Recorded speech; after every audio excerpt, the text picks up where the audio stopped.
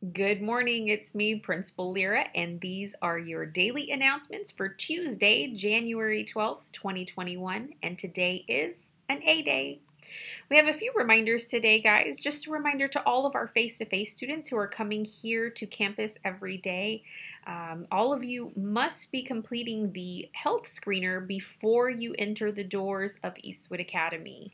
This is a non-negotiable, guys. We have a handful of you that, try to bypass the system every morning, and every morning we get you guys to complete the screener. So please, these are safety protocols that are put in place so that we can maintain our knowledge of contact tracing. Should anybody end up, testing positive for COVID, this is our way of being able to identify when those symptoms began because we're taking temperatures and asking the screener questions daily.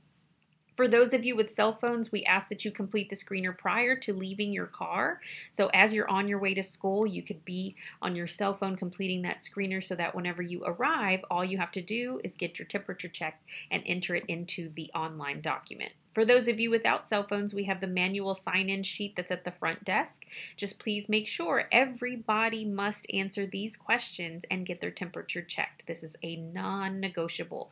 And those of you that continue to try to bypass the system will be held responsible with disciplinary consequences. So please, guys, do your part for the safety of yourself and for others. Another reminder today, something we've been talking about in announcements for about a week now. We have a senior parent meeting tonight at 5 p.m. via Teams. It is an online meeting. That link was sent in the January Boxer Bulletin. I will post it about 30 minutes before the meeting begins in our Remind Eastwood account and also in the Class of 2021 Teams group. So please make sure you join us, all seniors and their parents, this evening. We want to take a moment to highlight, there will be some photos going on the screen in just a few minutes here. We are highlighting Ms. Peltier's engineering students who have completed their unit project builds. So we're showcasing some of their work. Students were asked to use cardboard, recycled cardboard, to build a home of their choosing to scale.